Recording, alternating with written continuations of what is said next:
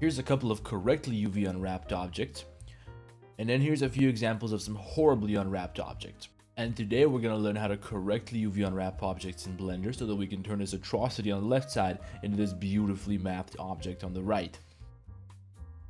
Now if you're a complete beginner to UV unwrapping, then let me really quickly demonstrate to you exactly what UV unwrapping is and what it does. Now if you Google UV unwrapping, it's probably going to tell you something along the lines of projecting a 2D image onto the surface of a 3D model. Well, let's look at a really simple example like this cube right here. Now this cube has a nice checker texture wrapped around it, and it seems to be pretty perfectly placed on the cube. There's no stretching, there's no bending, there's no distortion. It seems to be placed onto the 3D object the way that you would want it to be placed on the object. Well, the simple answer that you might imagine would be something like, well, we can just take a 2D square image, like this checker texture right here, and just place it on every single face of the cube. Well, that seems to be true for this example here, but that's only because every single face of the cube is exactly the same and it shows exactly the same texture. But if it was something more complicated like a cylinder, that wouldn't really work too well. I'll show you in a second why.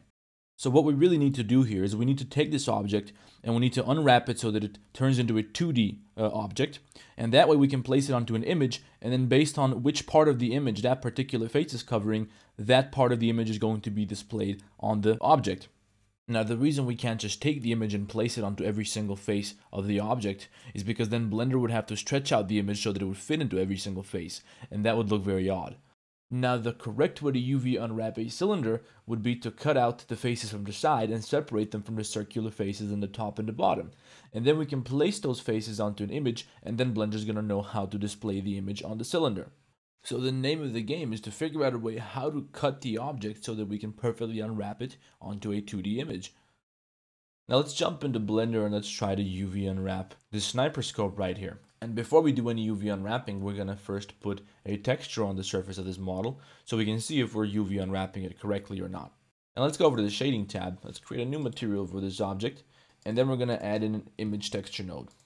And then in that image texture node, we're going to create a new image. We're going to name that grid, and we're going to set the generated type to UV grid. Okay, and then we're going to create that image, and we're going to plug it into the principled BSDF node.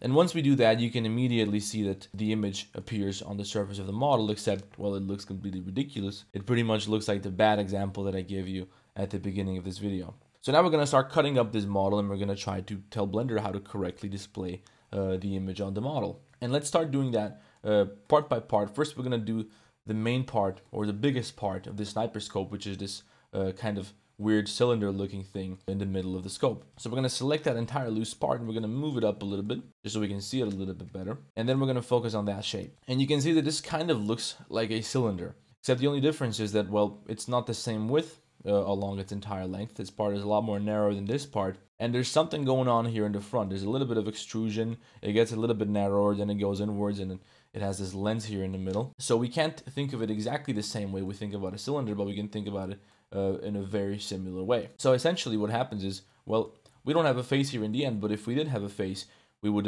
cut this part out, and then we would place that separately, and then we would also do the same thing here. Now here it's not a perfectly flat circular face, but it's still pretty close. And it's not a very wide face, so if we just cut this part out and we unwrap it, it's not going to look too bad because there's not going to be too much stretching. Let me show you exactly what that's going to look like. So we're going to select this entire edge loop over here, and we're going to press U, and then we're going to mark a seam right there. And then if we select this entire model and we press U and we press unwrap, you can see that immediately this part that we cut out, it looks a little bit better over here because we just kind of separated that. Now that has its own little section on the UV map, and we can see the UV map over here in the UV editing tab. As you can see, everything here is completely atrocious. I don't even know what's going on there. But this part in the front, it doesn't look too bad. It looks kind of like it does over here if we look at it from the front, except we can see every face, and every face has a part of the image assigned to it. And we can very clearly see that this part is unwrapped correctly. So now we're going to move down to the second part over here, which is going to be the base of this sniper scope. And this is pretty much the side faces of the cylinder. So we just have to make a cut right here on the bottom on all these edges. Then we're going to mark a seam right there as well. And when we UV unwrap that once again, you can see that the texture is pretty nicely displayed on that sniper scope. And that's exactly what we want to have right there. So this shape is ready to go. Now let's move on to a different shape, like this little cube over here. Now usually when you have a cube and you want to texture it, you don't even have to do any UV unwrapping because by default it's already going to be UV unwrapped correctly. As you can see right here, the texture is displayed on this little shape right here, which is pretty much like a cube with slightly rounder edges. The texture looks pretty decent on that. Now, yeah, we have some lines here and we can see some seams, but that's all right, because if we put something like a metal texture on there, we wouldn't really see any of those cuts, and it wouldn't really be a noticeable problem. So for the most part, this texture looks pretty good, and we're just gonna leave it like that. Now let's take a look at a few of these other shapes right here, like this little cylinder. As you can see, it's not terrible, but it could be much better. And this part here is a separate part, and when we unwrap that, this is already cut. Since it has no face at the bottom, that's pretty much like it's already cut. And then when that's UV unwrapped, it pretty much behaves the same way that this lens here at the end behaved, and it's pretty much shaped correctly. It's pretty much textured correctly. So we're just going to leave that alone. And then we're going to move down here to the second part below, and we can think of this once again as a cylinder, of course. And since this part is wider, we can think of this again as the lens at the end of the top part that we just unwrapped. So we're going to separate this part by marking a seam right there, and we're going to mark an edge right here like we did on the side or along the length of that sniper scope up there. So if you unwrap that again, you can see that it pretty much looks like a nice texture on there. And then we're going to do pretty much the same thing on all these other little knobs. So we're going to separate the part which is a little bit wider. We're going to mark a seam there, and then we're just going to cut. We're going to make a seam along the length of the cylinder right there. And we're going to do the same thing over here on the other side.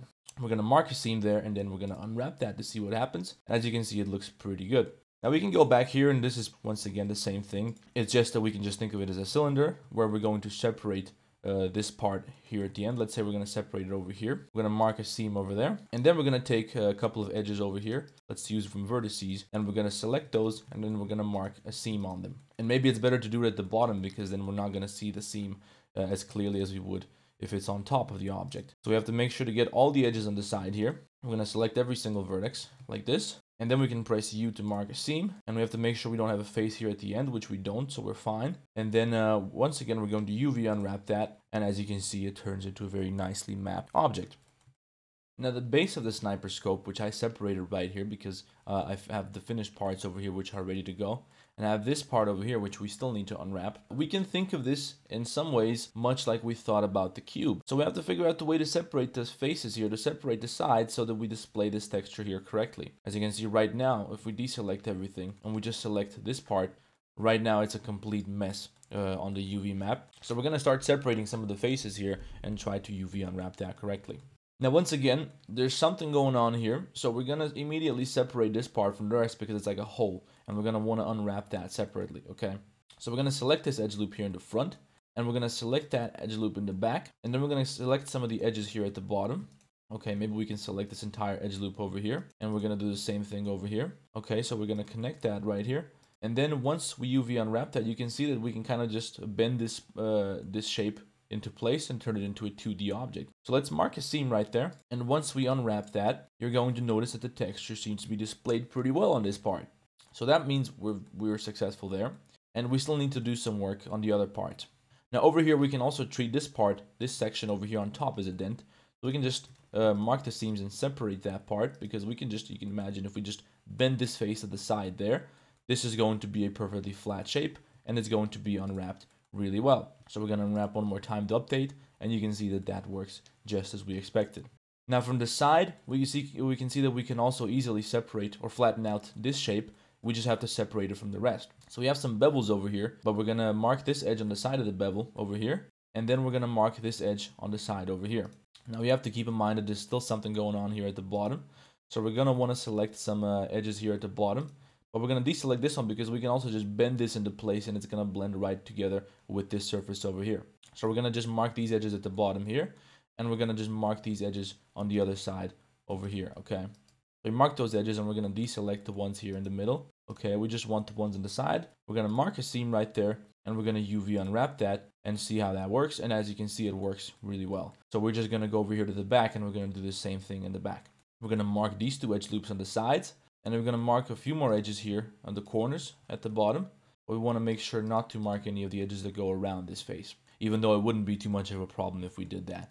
But then we're going to mark a couple of these edges right here, mark a seam there, and once again we can just unwrap that, and as you can see, it looks a lot nicer now. Now there's a little bit of distortion going on, and there's a little bit of bending, which is not ideal, but it's really not that much of a problem because it's really for the most part the texture is pretty nicely visible on most of the model, and you can see it's not immediately obvious that it's not perfectly UV unwrapped. And as far as the screws go, it's a very simple shape which Blender just stretches out. We just have to delete this face in the back, and then once we unwrap that, Blender pretty much displays the texture on there because it doesn't have to stretch the object too much to place the texture onto it. So all we want to do is delete the faces in the back, and that's one of the other things that you usually want to do if you're trying to UV unwrap something, is that you want to delete the faces which are in the back, which are clipping through something, which are not visible. Because if you unwrap those faces, they're only going to take up extra space on your texture, and that's going to make the resolution much lower, or a little bit lower for the rest of the model. So since this part is not visible at all, we're just going to delete that face, and we don't want that on our UV map. As you can see now, we can just unwrap everything